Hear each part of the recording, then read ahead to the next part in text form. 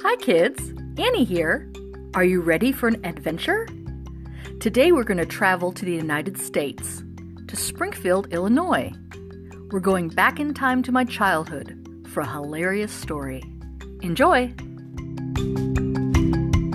I don't remember when I actually joined the Clean Plate Club, but my entire childhood was filled with you have to clean everything on your plate. Now, my parents always told us about the poor, starving children in China, around the other side of the world.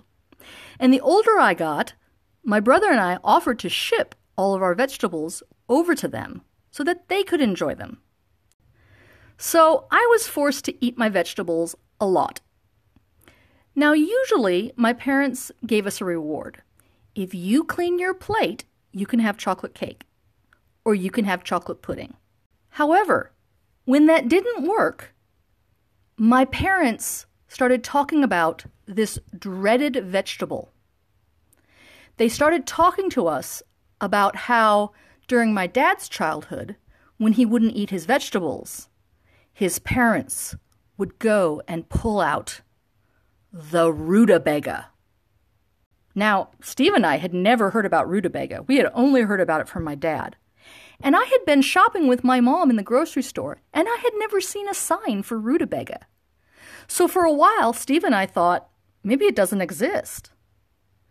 But then my parents started describing it, big and round and white and smelly, and the whole house would smell of rutabaga. And you'd have to chew it and chew it. And my parents started using it a little bit as a threat, like even when we weren't around dinner time. Like if Steve and I were fighting, my dad would be like, "Kids, cut it out, or you're going to have rutabaga for dinner." And we'd be like, No, not the rutabaga, not the rutabaga.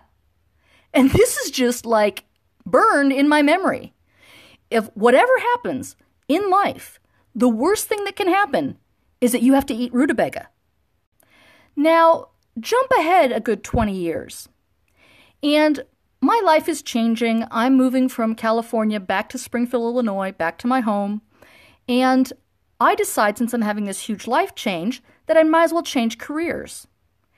And I really like cooking, so I decided to go to chef school. And the really cool thing was that it was a small chef school. And so if there were any leftovers and we finished our projects for the night, our professors would let us go ahead and just be creative and cook whatever. And so one night we're making this huge dinner, and I think we were making like quail, something else, some roasted potatoes. And my professor calls everybody to attention. And he says, "Tonight's featured vegetable is this." And I looked at, I'd never seen it before. It looked like a giant, maybe white radish. I don't know. Anyway, and he goes, "Who here knows what this is?" And of course, nobody knew it because we're in the middle of America where it's just mashed potatoes and gravy and meat for dinner. And he says, "I'd like to introduce you to the rutabaga." I thought I was going to have a heart attack. I mean, here in front of me was the dreaded rutabaga, and we were going to have to eat it. We were going to have to cook it. And the professor showed us how to prepare it and cut it into little tiny pieces. And when he came around, I told him that I was so deathly afraid of rutabaga because my father always threatened that we would have to eat rutabaga if we didn't finish our food. And my professor was really kind. He said to me, "You know what? After you blanch it," he said, "get some butter hot and put some sugar, brown sugar in it, and then cut up your rutabaga really fine and then just, cook it over a hot fire." And it dumped out onto the plate, and I looked at it, and my project partner was like, "It can't be that bad. I mean, it's covered in sugar and butter." And so I took a little spoon, and I just took one tiny little cube. And you know what? It was delicious. I mean, it was delicious.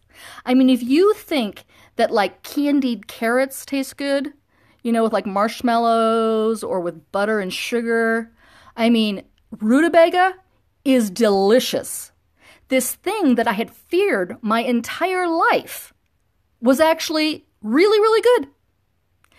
Now, the cool thing about my college was that, again, because we were such a small culinary school, we always had leftovers because everybody in the Midwest didn't want to take home the food they prepared because it had a sauce they couldn't identify and it had food that they never tasted before. So me and my partner, we always took home like boxes of food. And I went home that night. My parents were very used to kind of coming to me as I came in the door from cooking school and kind of saying, ooh, like, what did you prepare tonight? Oh, did you bring us something? And so my dad kind of called out from the TV room and he's like, do you have anything tonight for dinner? Because your mom's out and I didn't heat anything up yet. And I said, oh, Dad, I've got something really special and really delicious. You just sit there. I'm going to heat it up. And I got the little meat ready and the potatoes ready. And I got the rutabaga all heated up. And I brought the tray into my father. And he ate everything. And when I came to get the tray, he said, that was really good. He goes, what was that white thing? Like, that was really tasty. And I just stared him straight in the eye, and I said, that was rutabaga. So, did you have a good laugh? I hope so. If you liked what you heard, be sure to subscribe. I realize you can't comment anymore, but Mommy and Daddies can go over to my other channel, which is Anniehere, to hear more stories, or you can go listen to my podcasts at www.anniehere.com. Thanks so much for tuning in. Have a great day.